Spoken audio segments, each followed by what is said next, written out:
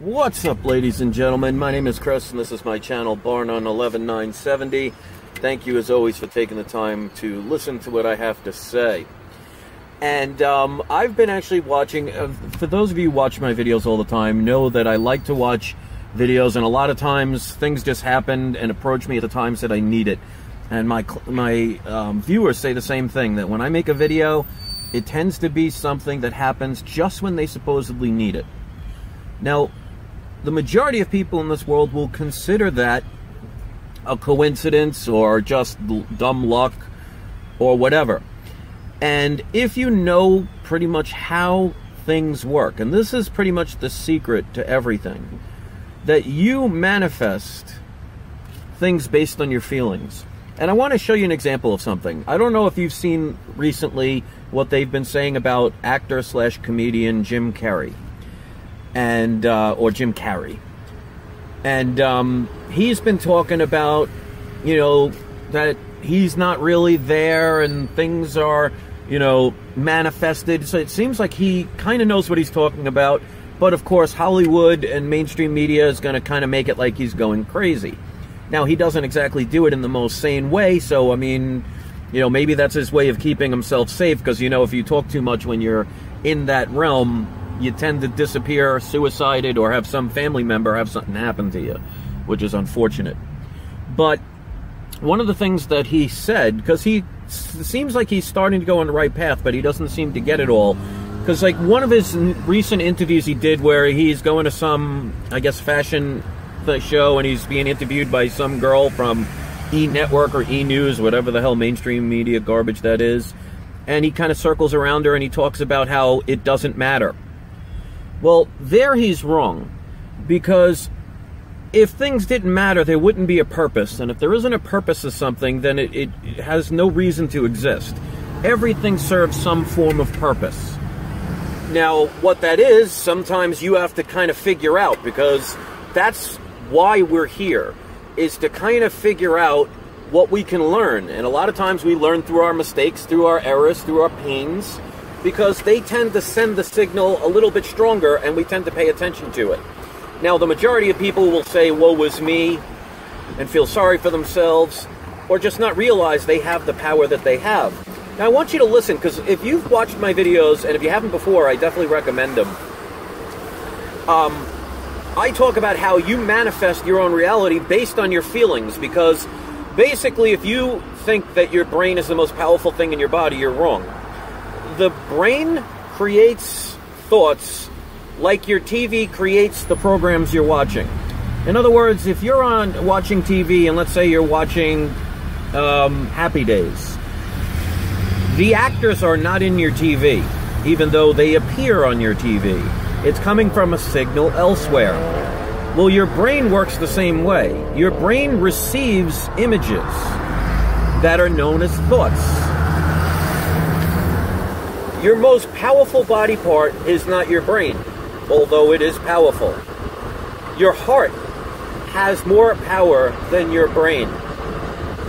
That is one of the reasons why when you look at words and syllables and meanings, they're always telling you to put your heart into things. Because when you realize that the universe is made of basically electricity and is held together through magnetism and spirals, you realize there's a reason why when you like something, you're attracted to it. And your heart has its own magnetic sphere that propels outside of your body. It's almost like a bubble around yourself. Think of it like your own ozone layer.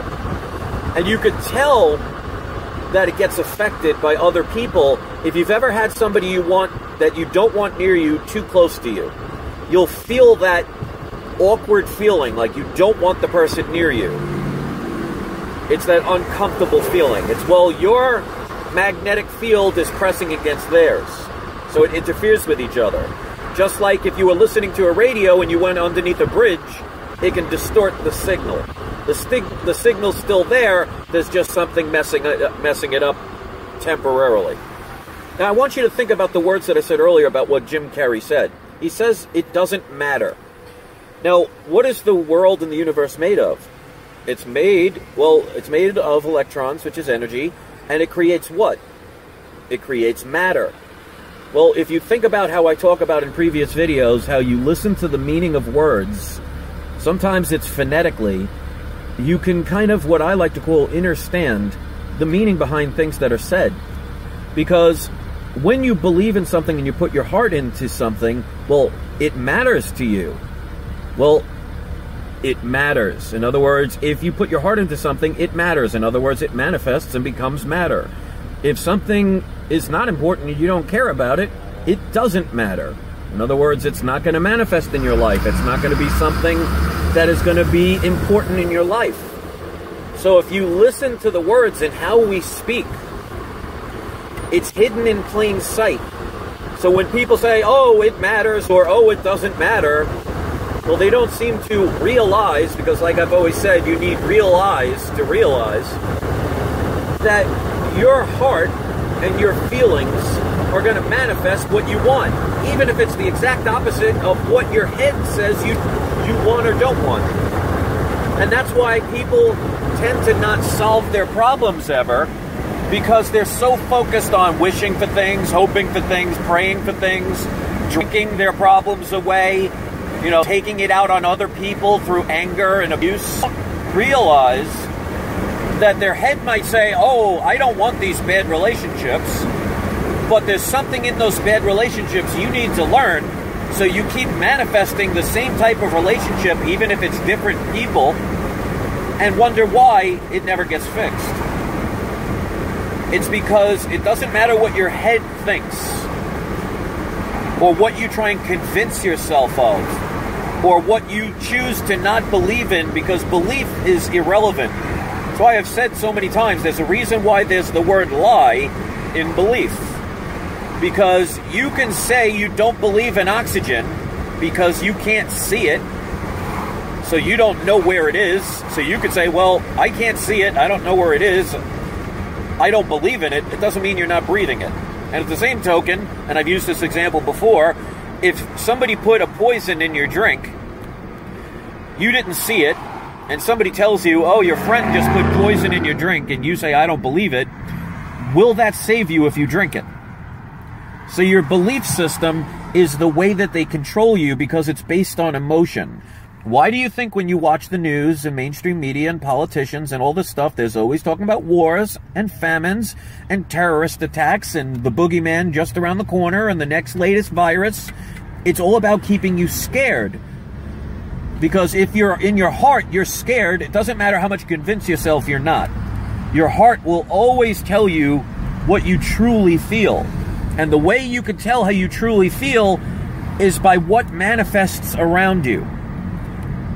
And if it's the opposite of what you're thinking, that means you're not being true to yourself. Because you can lie to the world. You could lie to your friends and family. And heck, you could even lie to yourself. But you can't lie to what is true. Now here's the weird part. The truth is subject. It basically boils down to your version of your truth.